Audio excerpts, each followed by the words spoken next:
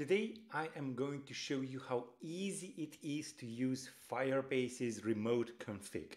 Now, before we get into the tutorial, let me just show you that at rebeloper.com/mentoring I can meet with you on a one-on-one session. If you have any questions about iOS, Swift, SwiftUI, or you just want to learn SwiftUI or iOS development in general, go ahead and check out rebeloper.com/mentoring. Now, why Firebase Remote Config? Well, it's a super convenient way to access remote configurations through your app. You basically are not going to be required to submit your app to the App Store again and again and again, just to iterate through your app or just change some stuff. So, if you haven't already done so, go ahead and click the link in the description for the whole playlist where I set up, I talk about authentication, Firestore, storage, and all of that stuff. But most importantly, I have already set up a Firebase project. And all we have to do is just go under Build and click on a Remote Config. So this here we will be able to create a configuration. So let's just click on that. Let's wait for that. And what I'm going to do here is just going to type out the key. Here is a text. It's of type string, but you can add a number, Boolean, JSON. Maybe for a Boolean, a good remote config is to maybe just kill some portions of the app. Maybe it's, I don't know, some sort of a monetization and it gets out of hand for some unfortunate reasons. Then you just click, just change this to false, and then, the app, once it loads, and how does this work, basically? We have this setup configuration inside your Firebase dashboard, and your app will fetch that when it launches. It's going to use the default ones if it doesn't see any, or maybe you don't have internet connection or whatever. Or if it has some new, it's just going to fetch that one, and if that is going to be updated, then of course the new values will be fetched. So currently I'm just going to have a text right over here, and let's set the default value to hello remote config. Okay, and let's click on that, and there are some changes right over here. This is draft, you may edit it, go ahead and play around with it. We want to publish the changes, so let's click on there. And now all of these changes are live and ready to be fetched inside our application. So I have already my application right over here. Again, check out the playlist. Most importantly, I have the Google Service Info playlist file, which ties this to the dashboard. And I also have an app delegate where I just configured the Firebase app in the application that finished launching with options.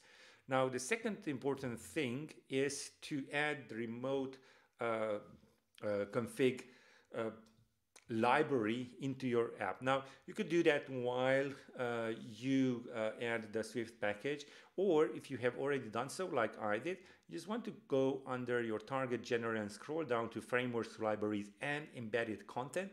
Click on the plus right over here and search for it. So here it is, Firebase Remote Config.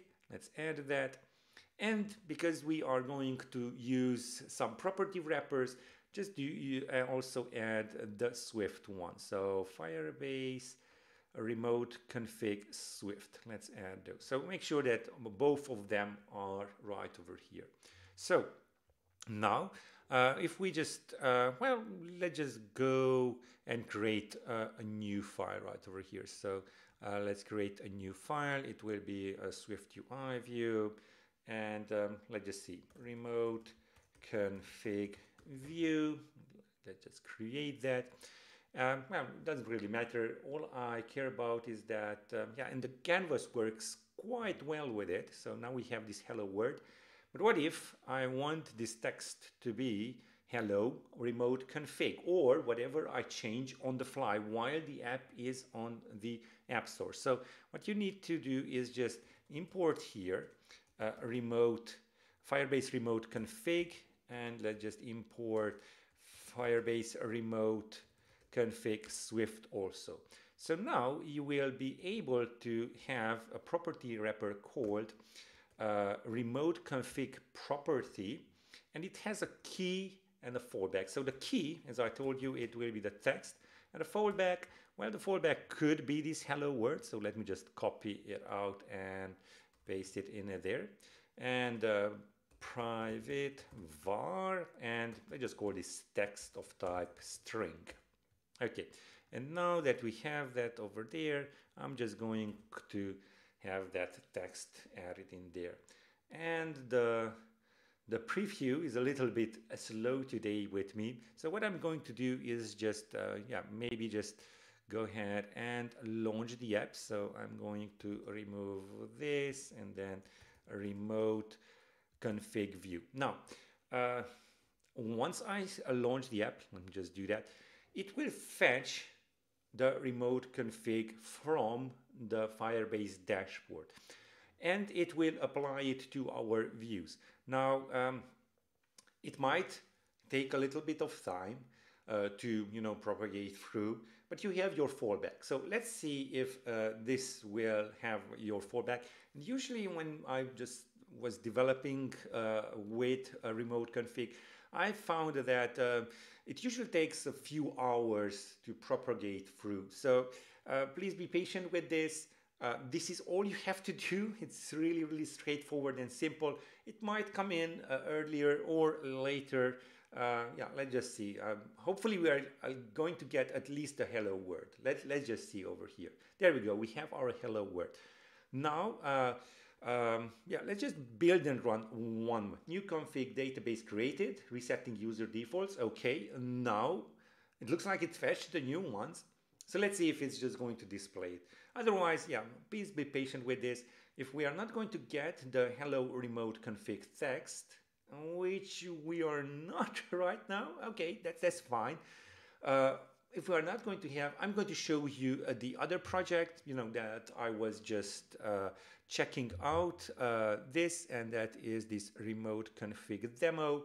And here, as you can see, already inside the preview, it's already fetched. It's on, locally stored, and it says hello there remote config and not the fallback. And again, I just did the same thing as we did there. Now, previously, this is really, really fun to do. Now, if you like this tutorial, go ahead and check out rebeloper.com/mentoring, where I can talk about Firebase and all of the other stuff for SwiftUI in general. If you want to learn SwiftUI, I'm the best man for you. So I will see you in the next one.